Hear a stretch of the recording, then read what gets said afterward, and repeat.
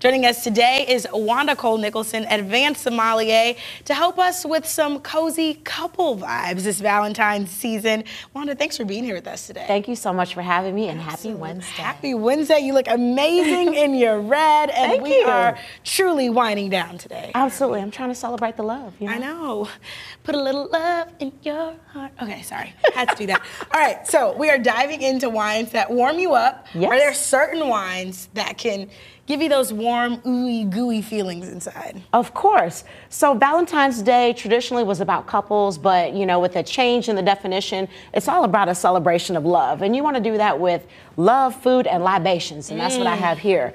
So Valentine's Day, Galentine's Day has turned into more of like a party, more of like a festivity. So I brought some wines that are really, really good with food that are going to be enjoyed for Valentine's and Galentine's Day. Love it. Ready to I roll? love a good Galentine's, and I love Valentine's Day. So it's the best of both worlds. Absolutely. Okay, so where are we starting? We're going to start right here with the Domaine Bosquet. So this is a sparkling Brut Rosé, a delicious, nice, festive way to start out your Galentine's Day. It goes great with just about everything, particularly with good conversation.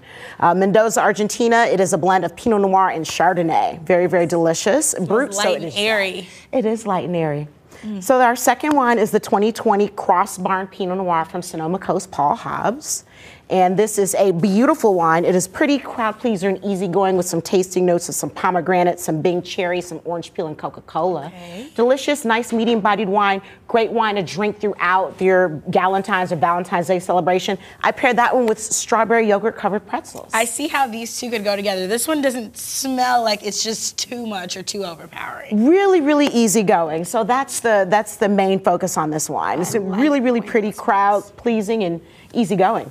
Next one, we have the Bella Union, and that translates to Beautiful Union by Farniente, the 2019 from Napa Valley. This wine is beautiful, it's dense, and it's rich. It's got some tannin, it's got some oak aging, and some tasting notes of some cassis, some red plum, a little bit of cedar, and some blackberry. So that one's going to be a little bit more dense and a little bit more rich. And you can definitely smell it. Absolutely, and it's made to go with the meat, with the uncured pepperoni that I have here for you. Talk about a perfect pairing. Perfect pairings. I love it. Speaking of perfect pairings, next we have the Montecillo Rioja Vintage 2014, the Reserva, which is a Tempranillo from Spain.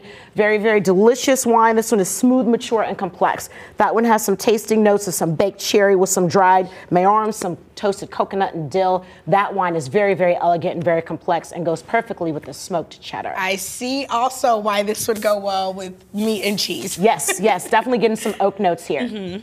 And last but not least, I brought a sweet treat here for you. I have the Ramos Pinto Port. Ramos Pinto Port. Vintage 2000. So in order to be port, you actually have to come from the region of Port in Portugal. It is made with some indigenous grapes, including Touriga Nacional, Touriga Franca, and Tinta Barroca. Very, very delicious wine. This is sweet and dense. Some tasting notes of some Christmas cake, some plum, some chocolate, and some black cherry. Oh, that smells amazing. Now I have a question for you. Why is the port in this small glass? I'm glad that you asked. So port has a lot of alcohol and a lot of sugar. During the fermentation process, the fermentation is stopped to keep a lot of sugar in there. They stop the fermentation process with some brandy. Once you put it in, you can't take it out.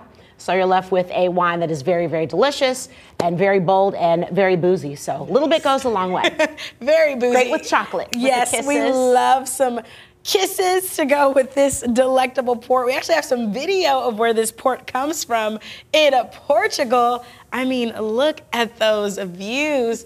Can we go to Portugal together? We I absolutely feel like we should can. make a trip to Rioja. There you are. I was actually at Ramos Pinto. I was at their estate back in 2014. Amazing. Yep. And the vineyards were planted along those terrace hills. How cool is it that you get to travel really all across the globe, tasting wines, experiencing wines, and then you get to come back to shows like mine and share it with the world.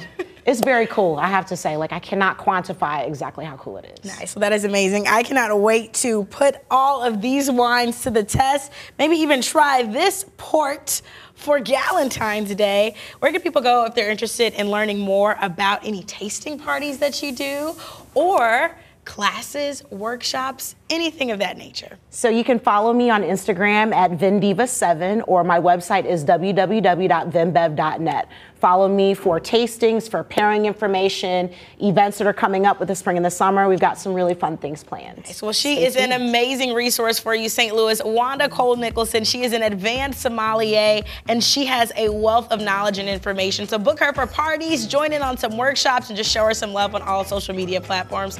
Thanks for winding down with us. Thank you. Cheers. Happy Valentine's. I picked up this port. I feel like this is dangerous. It is. It is. A little bit goes a long way. That's why you only have a little bit in your glass. I'm going to keep smelling until we get to commercial break. Wanda, thank you so much again. St. Louis. Thank you. Pleasure's mine.